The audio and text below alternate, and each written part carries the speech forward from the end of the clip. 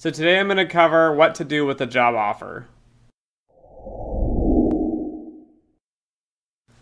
So I'm going to break down the job offer into two kind of sections. If you're currently a student and you're looking for that first job and you have a job offer, and the second scenario where you currently have a job, or maybe you've been employed for a while, but you've been unemployed for maybe a month or two and you're looking for that new job. So we'll cover that in the second scenario. So for students coming out of school, the options can be slim sometimes.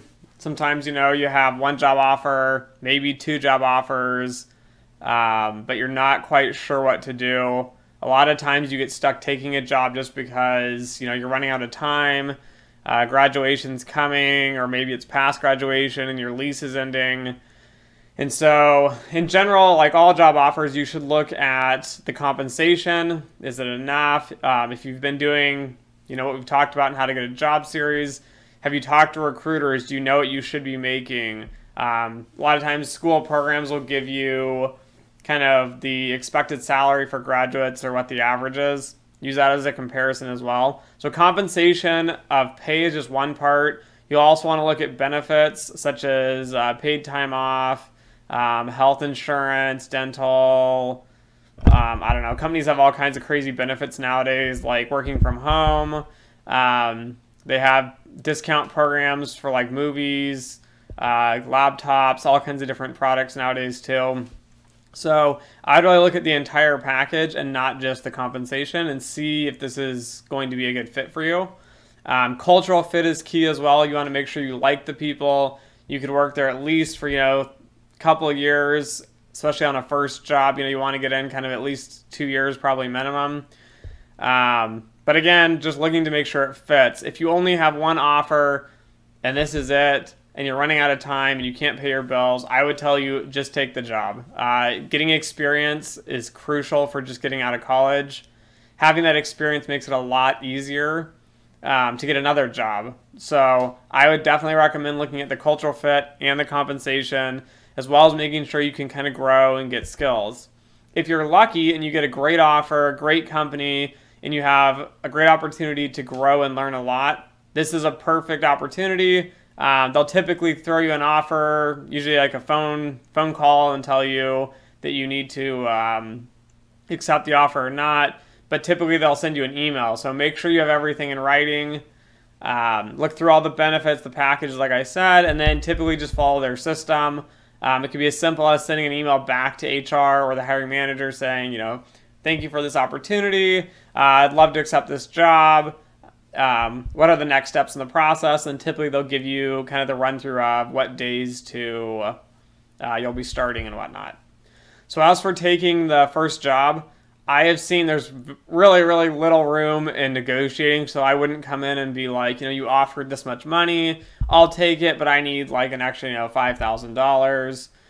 Even with PTO, I've seen it's just non-existent. So every company I've worked for, in general, it's based on company kind of policies. So policy is you've worked here for so many years, you get so many days PTO, and typically in quantitative finance, which most of you should be kind of pursuing a job in quantitative fields, there's already a set kind of rule or what you can and can't have for PTO, and I've seen most companies will not negotiate on this, especially because a lot of risk managers or quantitative finance people will come out actually at the high end or close to the maximum paid time off for the company in general. So those are kind of my tips for accepting that first job. The real goal here is just getting that job. Once you can get a job that's relevant or close to it, get a few years in, and then it's easier to kind of move around and find a company that you really love and a job that you really want to do.